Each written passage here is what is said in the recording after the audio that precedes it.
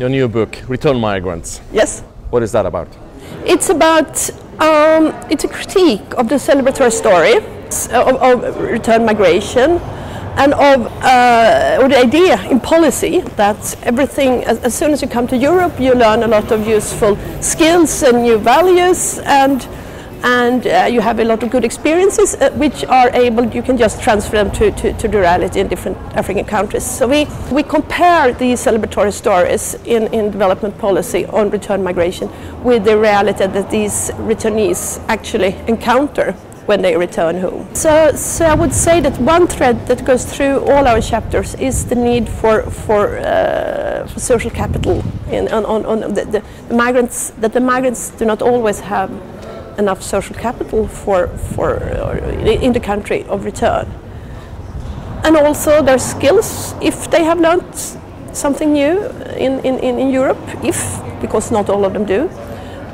it's not always useful in the country of return. How do you mean? Because it's not totally in a different context. And those who succeed, they have often been traveling back and forth for a long period of time. I mean, those who live and are away for 20 or 30 years and then just come back and try to start up something, they often encounter great problems, because there's been tremendous changes in many of these countries, and which they might not have followed that closely.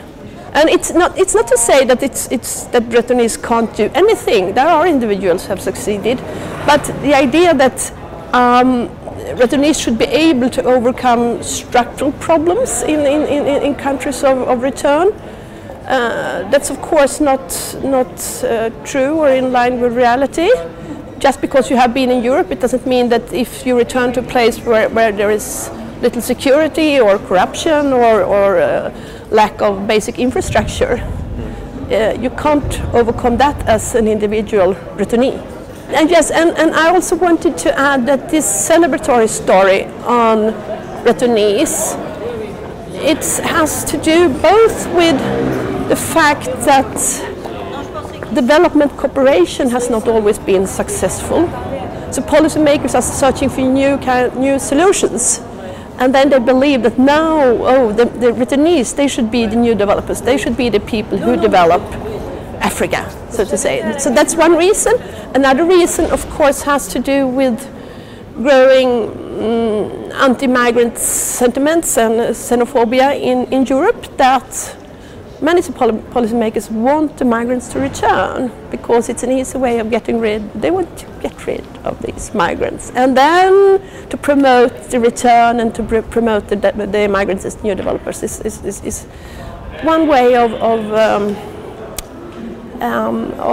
diminishing, so to say, the migrants. I mean, the problem is, of course, the bad integration and the discrimination. I mean, what you can do if you want to promote good returns and if you want to support migrants as developers, then what you have to do is to see to that people can get an education, they can get a job, that they are accepted on the labor market. I mean, you can't, and these two fields of policy are often treated as two totally disparate fields of policy. Development is one thing and integration is another thing.